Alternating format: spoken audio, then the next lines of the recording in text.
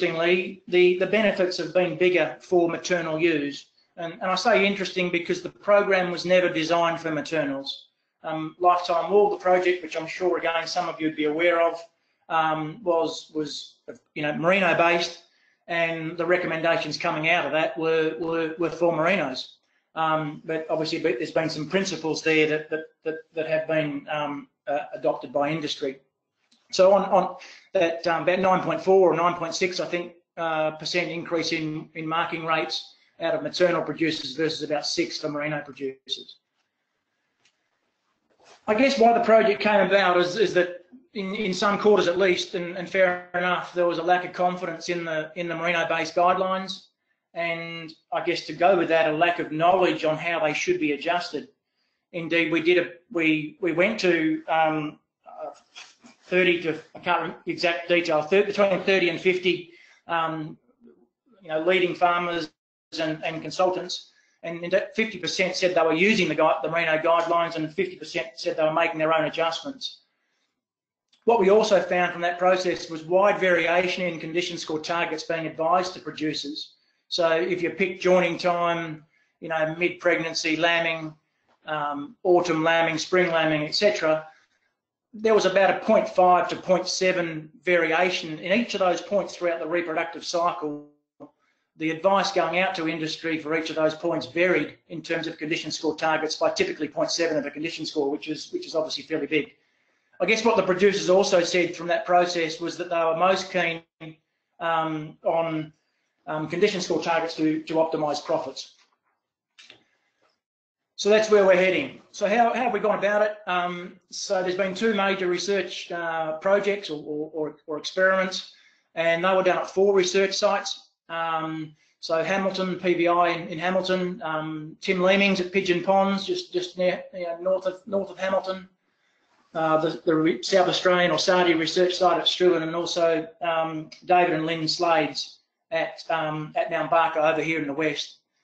3 of those sites had maternal composites, and in one of the 2 years, the South Australian site also compared Border Leicester Merino versus straight merinos. Just a little bit of, we don't need or have time to go into all the detail on the experiments, and probably don't need it anyway, but essentially they were set up to achieve a whole range in live weight profiles, condition score profiles through pregnancy. So the first of the experiments, somewhere between 700 and 800 ewes at each of the sites were managed to achieve condition scores varying from 2.4 to 3.6.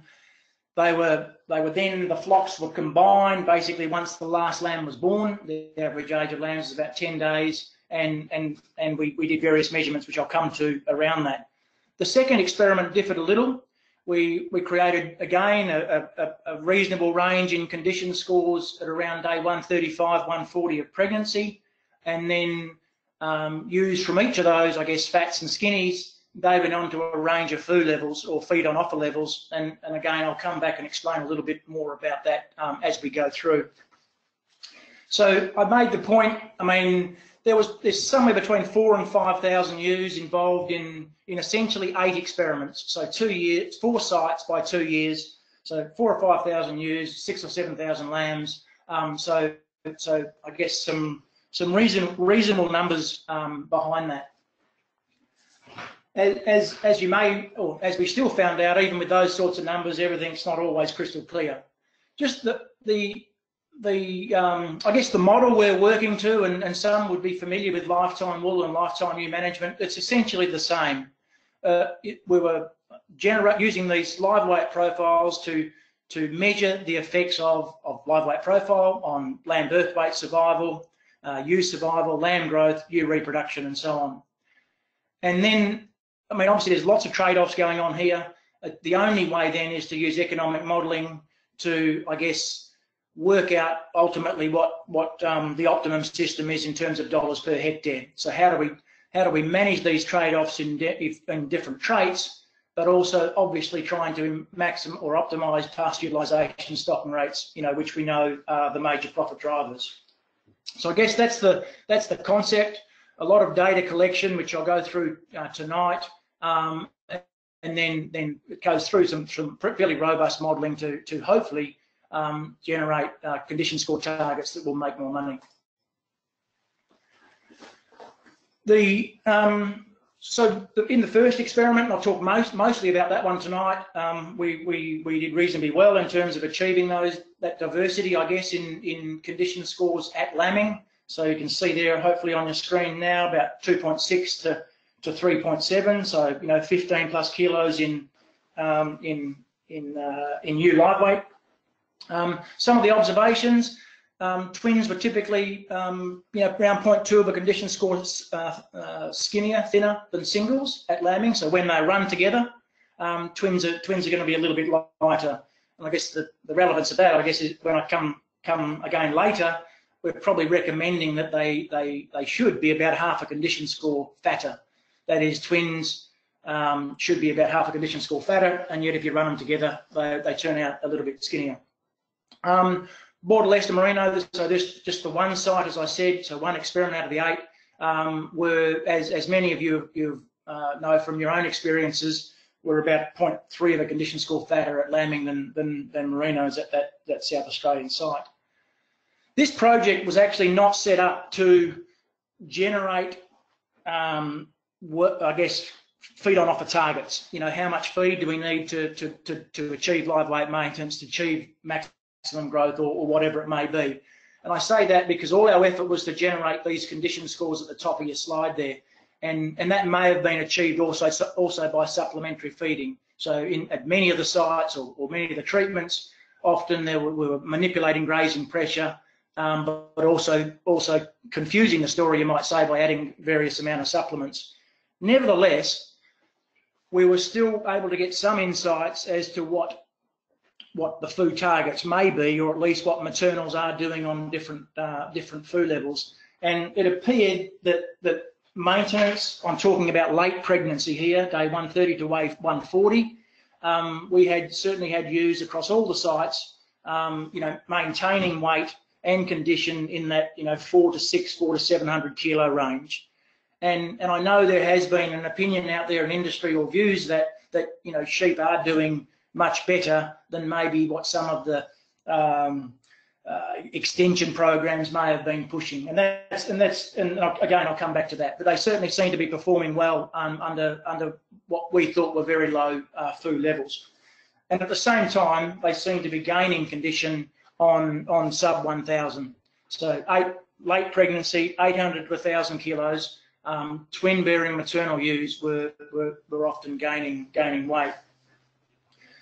That brings me to this about food targets and the need to let the sheep talk. And what I mean by that is that food targets have always only been a guide.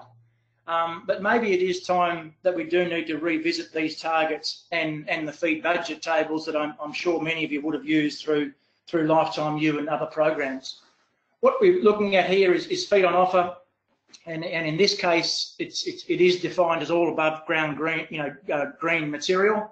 I know there are variations on how we define FOO across the country, and the green line there is I guess the feed from the feed budget tables in the LTEM program. The middle line is there was an adjustment to that for what we call the break of season feed budget tables in WA, where we recognise that a lot of pastures coming out of crops, especially low density and I guess much taller for a given food level, so therefore more accessible. And so again, that so if you take 500 kgs, you can see that the prediction was higher intakes.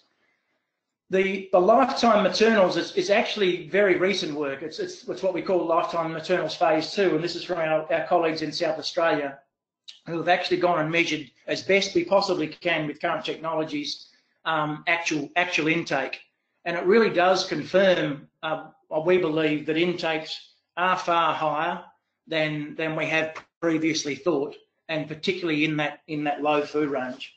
And I think that's certainly going to again have implications as we go into developing better guidelines and so forth coming out of this project. What are some of the results? There were fairly predictable effects of manipulating ewe live weight on lamb birth weights. Now, whether that was ewe live weight change in early pregnancy or late, typically we see about a 300 to 500 gram change in the lamb birth weight for a 10 kilogram change in the live weight of the mother. And that's very similar to what we saw in merinos. In fact, it's almost identical. And also the responses are the same, whether they were singles, twins, or indeed triples. So we can manipulate lamb birth weights by something in the order of half a kilo. What about survival? I mean, this is reasonably interesting. We've got some differences here to what we may have expected, certainly from our merino experience, and that's my background. But twins and singles effectively have the same birth weight survival response. Okay, they fit on the same curve. I guess mortality rates are higher, survival lower in twins, simply because they're lighter. Okay. Whereas in merinos, even if twins and singles are at the same weight, more twins die, okay? So you would normally, if this was merino data, you'd see two separate curves there, whereas with maternals, it's just a common curve, and live weight is explaining the differences. Big lambs, as we all know, about 6 kilo average, so across our 6,000 lambs, so maybe that was 2,000 singles. About 6 kilo average for singles, about 5 kilo for twins, but a fair bit of variation around that as well. What we do see in the twins, despite the 5 kilo average, I think a critical weight here is around 4.5 kilos, and we can still see on average about 30% of twin lambs getting down below that 4.5 kilos or about 7.5% of mature weight. And where mortality can increase or does increase. Getting to a bit of what it means, and I'm conscious that most of you will be well into the lambing at this point, so it's more up the sleeve for next year. Ewe condition score and lamb survival, the responses, well, let's go at least for twins, were not entirely different to again what we had seen in the past with merinos.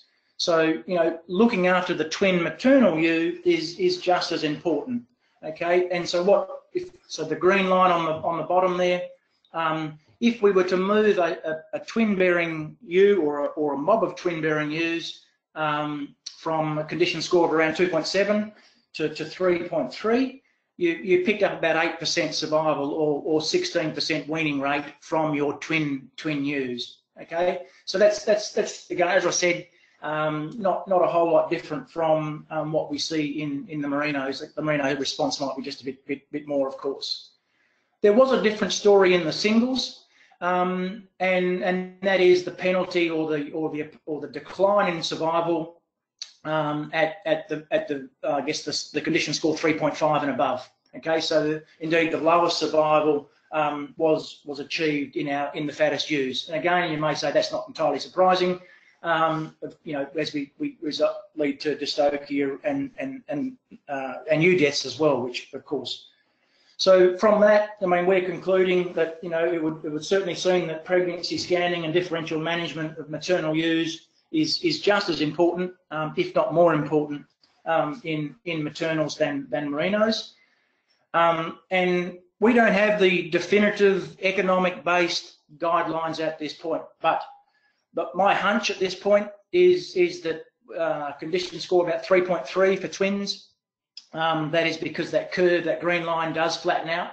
Okay, but it's not going to be the most efficient use of pasture either to have really fat ewes and maybe feet problems become more prominent and so forth. So we're saying about 3.3 for twins until I guess the economic modelling convinces us otherwise. And around 2.8 for singles.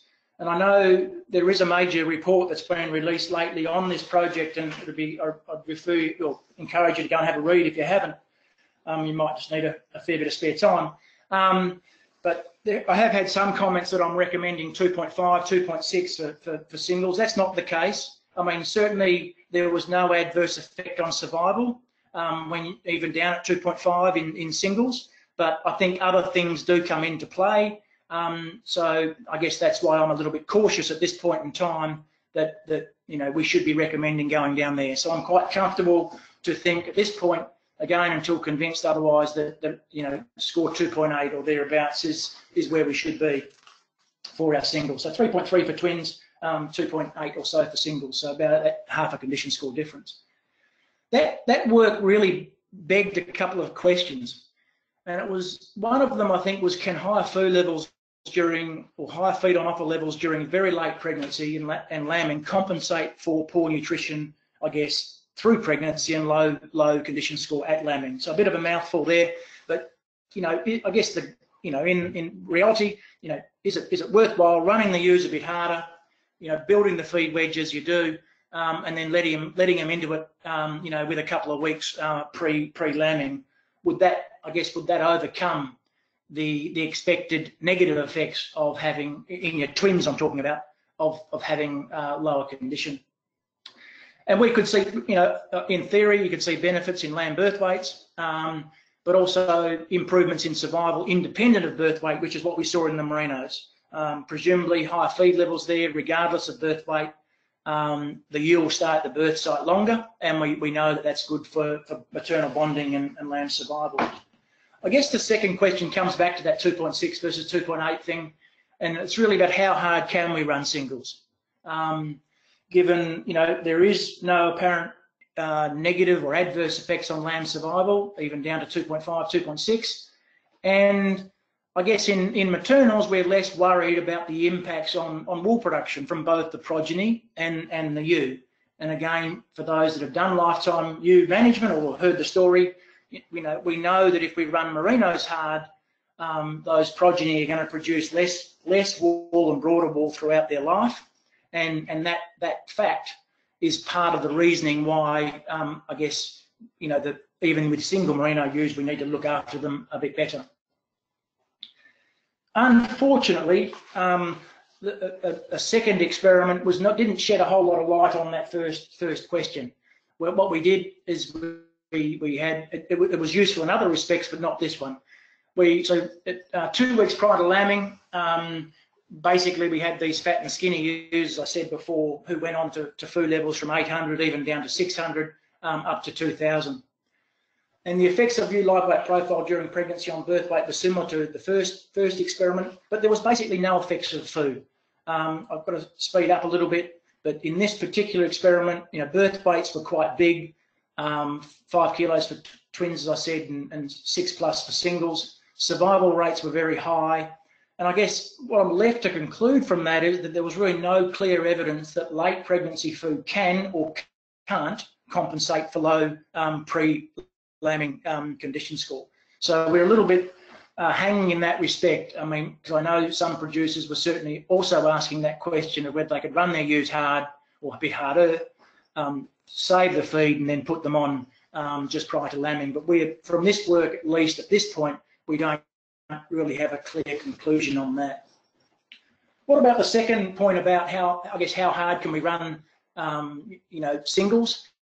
And this other things come into play here around ewe mortality, lamb growth rates to weaning, and ewe recovery, and carryover repro. So I guess that's some things we need to consider as well. What we found in terms of ewe live weight and lamb growth, again, a very, very similar story to birth weights, which I showed you earlier, and a very, very similar story to the merino story. So predictable impacts of manipulating ewe live weight through pregnancy on lamb growth and weaning weights. And about, let's just say, a 1 to 2 kilo change in weaning weight for a 10 kilo change in ewe live weight at some stage through pregnancy. So not massive. Single and twins responded the same, as I said, as we saw before.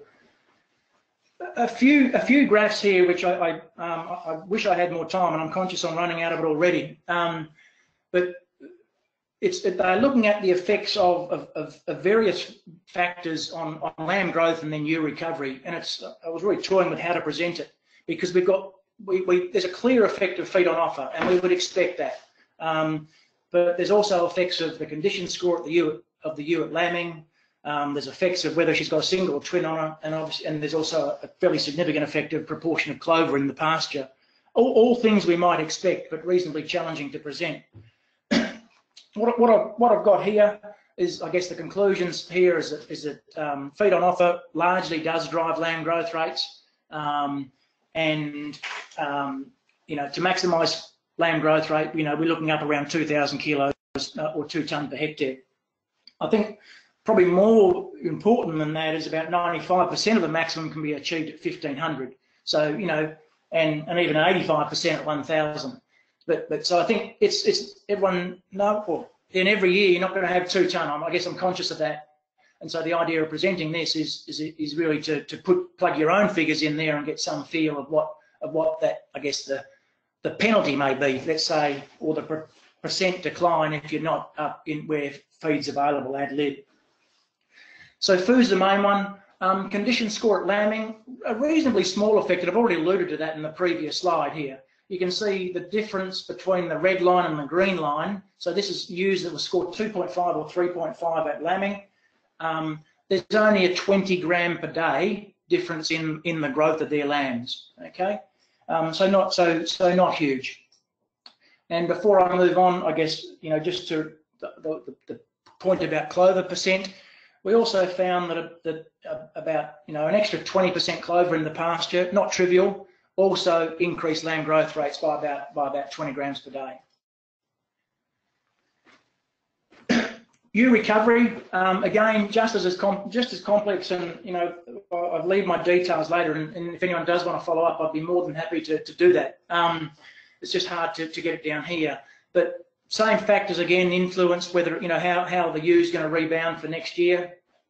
So here we're looking at, I guess, the effects of feed on offer on compensation up to weaning time, and I guess, and again for the 3 condition score examples. So those, you know, our skinny ewes just have huge capacity to rebound, and again in this case you can see that the score 2.5 ewes, so the red line, you know, they would maintain that through. I should add, this is for ewes rearing twins. So the twin bearing ewes in 2.5 at lambing would maintain 2.5 through to weaning if they're on about a tonne. Those that were score 3 at lambing would maintain at about 1,500 and so on. So again, we can use this to provide some insights into how we should be, or the targets we should have through lactation. Basically, a ewe, if she was only rearing a single, and maybe if there was a bit more clover in the pasture, you know, these ewes that are 2.5 at lambing time can be 3.5 at weaning. They can rebound a whole condition score through the lactation period. My summary of this slide is that the differences in live weight or condition score at lambing halve by weaning. So if we've got groups of animals that are about a condition score different at lambing, they'll be about half a condition score different come weaning time.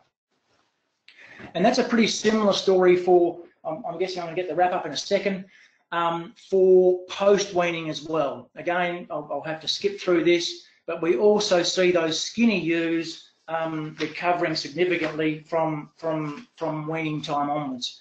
And again, any difference we have at weaning time actually halved by the following joining. I need to go to reproduction. I'll try to wrap this up in 2 minutes if I can. Reproduction was an interesting one. So what the story I've been trying to paint there is that I guess there is huge capacity for ewes that may have maternal ewes that may have had a tough season or not been managed appropriately, whatever. I mean, if given the conditions, they can rebound for next joining. On average, what are the effects of that on repro? At the next joining, on average, we saw about a 24% increase in reproductive rate. So this is fetuses per 100 ewes at scanning per condition score. Remembering in these maternal ewes, one condition score was also about 14 kilos, quite a little bit different. What we also see is that those that had a twin in the previous year, they had about 15% higher reproductive rate if they were given the chance to get back to the same weight. So based on this, just to wrap up, in terms of the carryover reproduction that we observed in our series of experiments. You can see here in one experiment, two experiments, huge differences in pre-lambing condition score that were almost eliminated by the following joining. As I said, that big capacity to and drive to eat. What I therefore expected, based on the slide I just showed you, is that there would be minimal difference in reproductive rate. But in fact, there was still a residual effect of, between, let's say, the highs and lows of 14% in one year and 11% in the other. So the effects of poor nutrition during pregnancy and lactation on carryover reproduction were actually greater than what we expected based on condition score alone. And from that, we've also been able to now, I guess, uncover that it's the live weight profile as well, or it appears to be the live weight profile over the prior 12 months, which also has an effect on reproduction rate at, regardless of her scanning weight. What I'm saying there is that even if you get them back to the same point, they could still differ by up to 10% in reproductive rate depending on how they got there. And it just so happens that the most important period by far is the prior pregnancy, okay? So ewes that lost a heap of weight through the prior pregnancy and then gain that weight, say, post-weaning, they could still have their reproductive performance compromised by up to 10%, depending on when they lost and gained. And I just raised that because I think that too is going to come into play when you come back to that jigsaw about, we know this has really been about understanding all these responses to enable us to I guess, model that to come up with the guidelines that will hopefully help you in the future. So I'll just wrap this up. So predictable effects of ewe live weight profile on lamb birth weights and weaning weights, as I said. Benefits of from differential management of singles and twins. And my hunch, again, I could well be proven wrong, is that the benefits could even be greater for maternal ewes than merinos. And we shouldn't forget that only 20%, 25% of maternals are scanned for multiples. Lamb growth, obviously driven by food, feed on offer, but we shouldn't forget the other drivers as well, percent legume and condition score at lambing. Low ewes can compensate hugely, given the opportunity to do so. But what we are finding that nevertheless, the effects on carryover reproduction all the same may be greater than even if we do get them back to the same condition. Where to next? And I did warn David that this was a work in progress, and maybe we can come back in 12 months or less. So ewe nutrition effects on the production of maternal ewes and their progeny, or does affect the production of maternal ewes and their progeny, and therefore it's realistic to expect that farm profit will be influenced, and I guess that's our task right now. We met a bit of a block 12 months ago in terms that the models that we used couldn't adequately represent the performance of, I guess, modern maternal ewes or maternal ewes. That is, they would do better, they would gain more weight than what was predicted. So we've had to run, thanks to MLA, we've gone back and done some further work and really understanding the intake capacity of maternals and also their maintenance requirements. And that work's complete now. So hopefully in the next 3 to 6 months, and certainly before the 2019 breeding season, we'll be able to come out with some guidelines that will help you in the management of your maternal ewes next year. That's about it from me, Hilary. Thanks. And sorry I went a little bit over time. No worries, Andrew. That was great. Thank you so much. Great look at what the project has done so far, and it looks like it's going to be very influential going forward for producers with maternal ewes. So just quickly, we'll give Andrew a little bit of a break and just go over again the next webinar, Tuesday night, 8 p.m. with Bruce Allworth, and he's looking at pain relief options for sheep. Those who do have to leave now, can you please complete the post-webinar survey? Your answers to the questions are shared with MLA and the presenters, and this will help improve extension efforts through MLA and the presenters as well. And as Andrew alluded to, the report for this project is out, and I would encourage everyone to have, it is quite a big read, but it's definitely worth it. Has a lot of information that will be very useful going forward.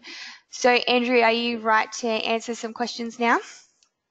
Yeah, I am. If I could just add that the report is pretty heavy, and but there is also Bred Well Fed Well for maternals. So again, many of you would be familiar and may even have been to a pilot, but we are, developing a more tailored Bred Well Fed Well version targeted at maternals based on a lot of this information, and hopefully that'll start to be rolled out as well. Great. Yeah, happy to answer any questions. Okay, so the first one from Charles Andrew, he wants to know why Hamilton was the only place where survival had a linear response to live weight in lambs. Was it the bad weather or a lambing date, or can you explain that in some way? I'm not totally.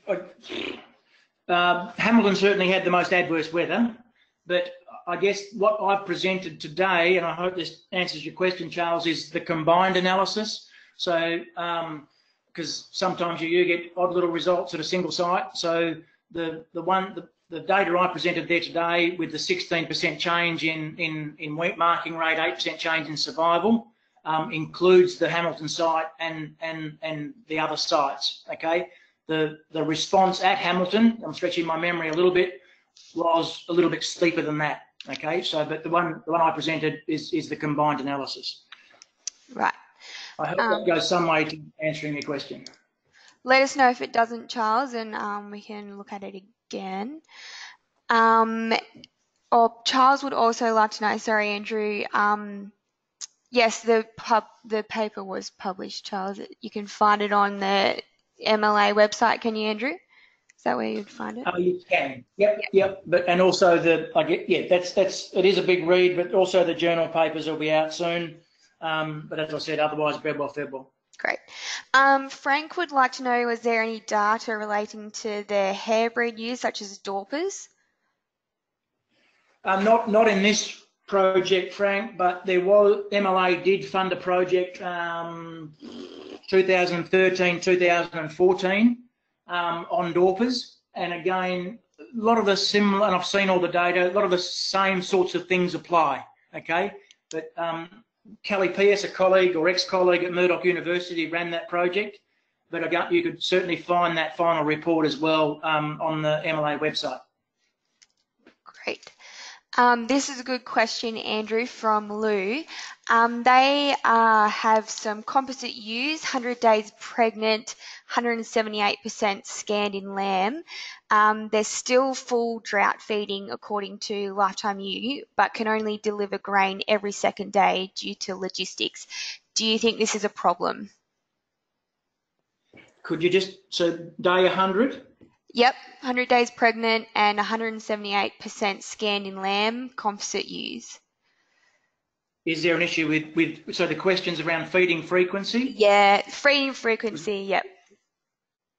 Yeah, look, if feeding every second day, absolutely no issue with that. And I think the general practice would be every 2 or 3 days. I mean, presumably it does depend a little bit on what you're feeding and what the weather conditions are and so forth. But my initial response is no issue with feeding every second day.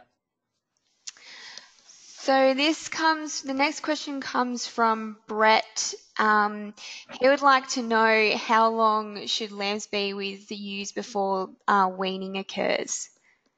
Yeah, great question, Brett. I've been trying to find an answer to that for 30 years. Look, it's hard. It's not straightforward. But I mean, the fact of life. But nevertheless, I mean, I would still say 13 to 14 weeks. But I know a lot of maternal producers would disagree with that. But even at beyond 14 weeks, even though the lamb is only taking 10 or 15% of its diet from the mother, that can still be 3 to 5 megajoules depending on if she's carrying a single or twin. Okay, so that can still translate into 50 plus grams a day that the ewe could be regaining if you took the lamb away. So lots come into it. I know there's arguments about selling them direct off mum and having a higher dressing percent, which is absolutely real. So I guess it's not totally straightforward, Brett. But I would still, on balance, go for 13 to 14 weeks, particularly in a tough year, which many are having. So because it is just an extra drag of 3 to 4 megs is not trivial. 300 grams of oats or 300 grams of oats. So that's my answer. Great, thanks, Andrew. Philip would like to know the poor nutrition. Just lost the question. Which suppresses fertility. Is that represented by a condition score? And then how long does that suppressive effect go for? Could you just read that again? So I'll read the question as it writes. The poor nutrition, which suppresses fertility, is represented by what condition score? And how long does the suppressive effect go for? I guess there's just those two key results there, in that on average, one condition score at joining gives an extra 24 fetuses scanned, okay, or a 24% increase in reproductive rate. But that's just for that reproductive cycle. What we've found in this project is that it's not just the condition score she is when the ram hits her, it's actually how she got there over the previous 12 months as well, okay? So and just so it turns out that it's the live weight change during the previous pregnancy which has the greatest effect. So if differences if they are differentially managed during pregnancy, and let's say you had a condition score difference at the point of lambing, maybe they maintained through lactation, but then the skinny group caught up post weaning. Okay, so they're actually the same condition at the following joining. You still may get a 10% difference in scanning performance, even though they got to the same weight. You can still get a difference because of how they got there over the previous 12 months. I'm not too sure if I've answered the question. Yeah, let us know, Philip, if you want to look at that one again. Andrew, Mark, he feeds barley and pea mix to his ewes. He would like to know at what stage of pregnancy would you start supplementing the ewes this mix if they were on green feed 3 weeks to go before lambing started. So there's no mention of what foo is available, but I suppose you might be able to extrapolate that. Yeah. Well, my initial reaction is, again, depends a little bit on how much green feed you've got, but it's highly likely you've got enough protein coming through that. So really it comes down to cents per unit of ME. So it's whether, depending on the quality of your barley and the quality of your peas. So have them feed tested, and then feed whatever's cheaper in terms of cents per megajoule.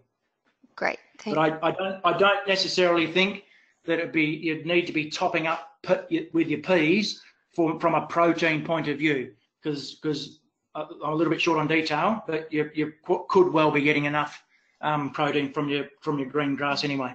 Yeah, definitely. So Charles would like to know, this is a good question, did hybrid vigour play any part in the efficiency of the first cross ewes? So for example, would you expect significantly different results with a single breed or a stabilised composite? Oh, wow. Charles, I reckon I'm just going to have to say I don't know. Yeah, look, don't know. But I just think so that's a bit of a cop out. But I just think there's so much diversity in all our sheep these days, isn't it? I mean, I actually think that the guidelines we have out there for merinos are out of date. They've done a great job, mind you, but not out of date. Do they need fine tuning because we've just got such diversity in the merino population? And the same would apply here. You know, maternals ain't maternals, and merinos ain't merinos. So, you know, how much tailoring do we need to do to a certain genotype or a certain ewe type? I'm not too sure. But Charles, I actually can't answer your question. But I would be happy, you know, to get the details via Hilary and try to follow up for you. Great, thanks, Andrew. So Kieran would like to know, was there an embryo or fetus loss from scanning to birth when the condition score fell over this period? No, no, and no. I'm just trying to think of the numbers. That the scanning results in the main were very well. The lambing rounds, because at all 8 sites or 8 experiments, there was full lambing rounds, of course, to get birth weights, and the data really does match up with the scanning data very well. Now, I might just add that my colleagues at Murdoch do have a pretty big project in that space now, looking at fetal losses, and it also includes Victoria and South Australia. But what's the frequency, when's it occurring, what's causing it, how do we manage it, and that sort of stuff. So again, if that was a particular interest to Kieran, we could help out. Yeah, great. That sounds really good, Andrew. James would like to know, I guess this could be involved with the program that's being run out now. Do you envisage that there will be a separate table for maternals like there is in Lifetime Ewe for merinos that tells you how many megajoules of energy needed based on preg status, stage of pregnancy and food? Yeah, good question. I think there's a clear need for that now. Okay, but I mean, it's easy. I'll get to it in a sec. It's easy to look back, you know, that data I showed you, and I was probably responsible 15 years ago for at least helping develop those Lifetime Ewe tools. And you look back now and say, well, gee, were we that wrong? And we actually used the best information at the time to generate that, but now I think we might have had it a bit off. Okay, so James, I think there is a need, particularly with some of that data I showed you there, where, you know, intake in those low food levels could be double, but it's a big job to do, you know. But there is several projects happening or going to happen around trying to improve what we call ruminant feeding standards, okay, which is really let's say the biology that goes into grass feed, if you're familiar with grass feed. So that's a long way to answer, James. I think it needs to be done. It's a matter of just how rigorously it can be done, because it's probably a fairly huge job. Yep, great. So next question from Tim, Andrew. So we speak a lot about the latest stages of pregnancy. How important is the rising plane of nutrition or condition score at joining?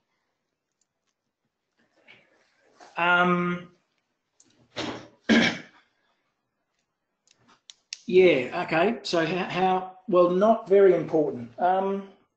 It's a difficult one. We've never been able to, I'll start again. In adult ewes, I believe the key determinant is just the weight she's at when she gets hit by the ram. Okay? I haven't thought it was that important, and I had no evidence to suggest it was, that whether she was gaining or losing at that time mattered. Okay? But this, as I said, this latest work is suggesting that profile over the previous 12 months, including the post-weaning period, is important, but that's over a much longer period. So I'm not sure if I'm answering your question, Tim, but I'll try again. Basically, whether she's gaining or losing at the time the ram hits her, I don't think is that important. It is massively important in ewe lambs, but not in adults. Thanks, Andrew. We've just got someone written in to say thank you for the work that you've done, and looking forward to reading the report. They would love to know more about the heritability or repeatability for multiples in maternals. So if, I think Brad's left, but if you do want to get in touch with Andrew, please let us know and we can forward you his details, if that's right, Andrew. Yeah, absolutely.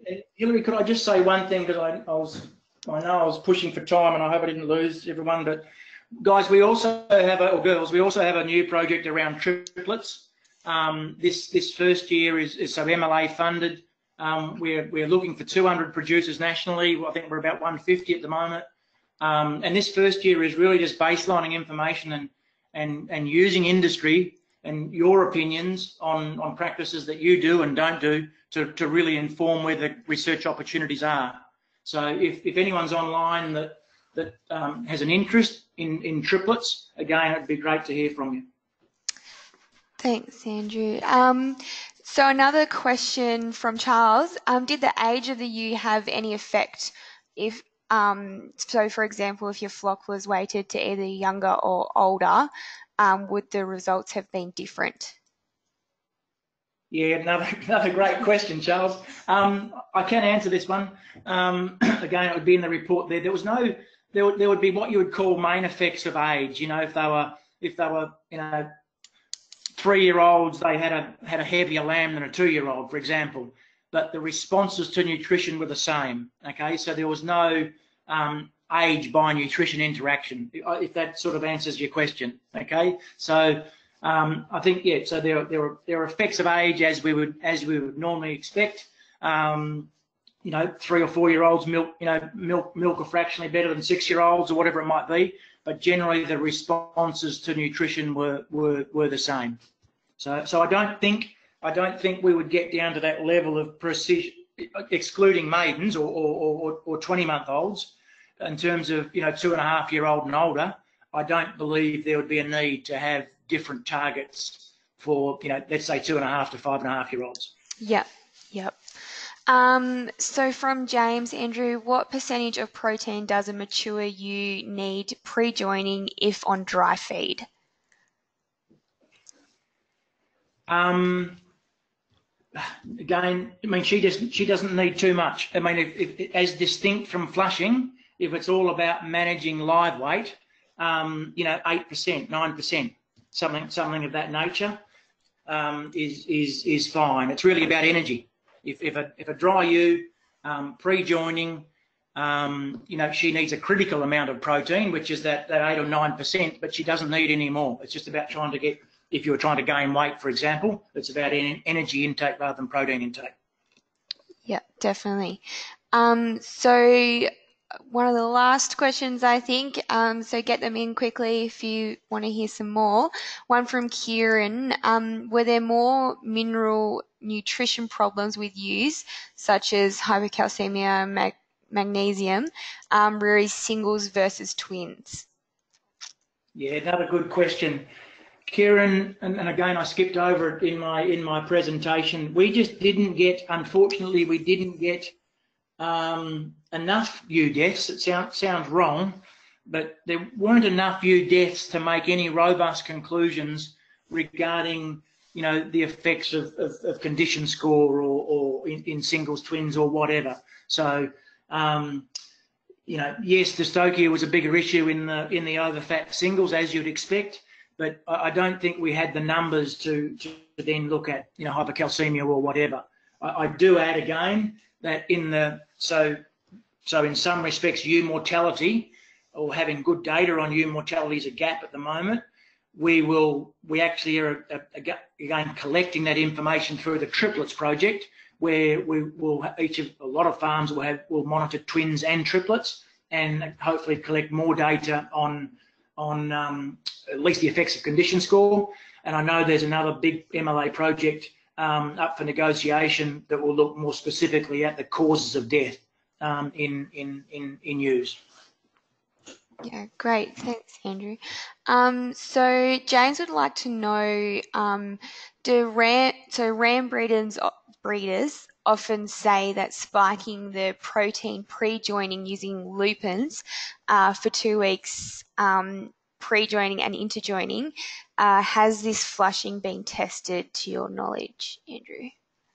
Yeah, yep. I'm a little bit. I have a slightly different view on this one, James.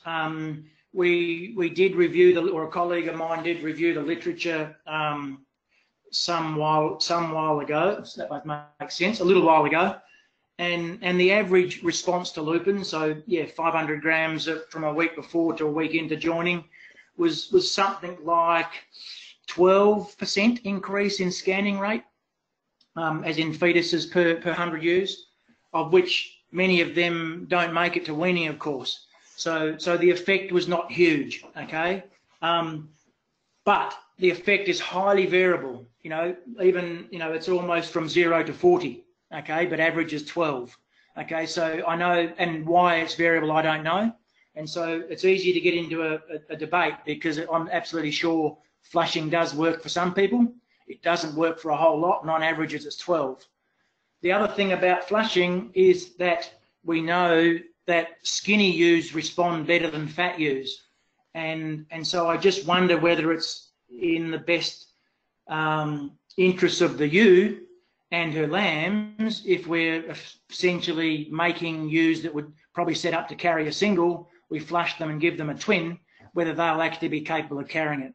So look, flushing is extremely widely adopted, almost especially from WA here. I mean, obviously the work came out of here years ago, but it can be very much hit and miss. Great, thanks, Andrew. So one from Charles again. In the study that was done, were the critical weights cited on the absolute weight, or the weights proportionate to the mature body weight? Yeah.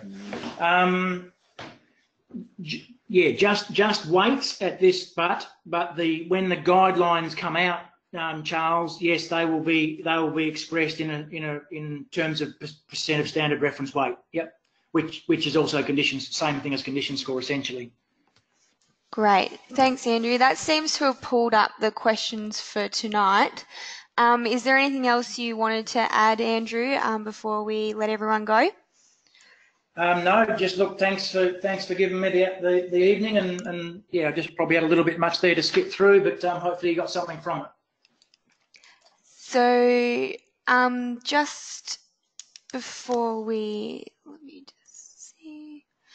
Thanks everyone again for tuning in. Just remember to do the survey at the end as you log off, and we'll see you next Tuesday night at 8 p.m. Thanks, Andrew. We'll see you soon. Okay, thanks everyone. Bye.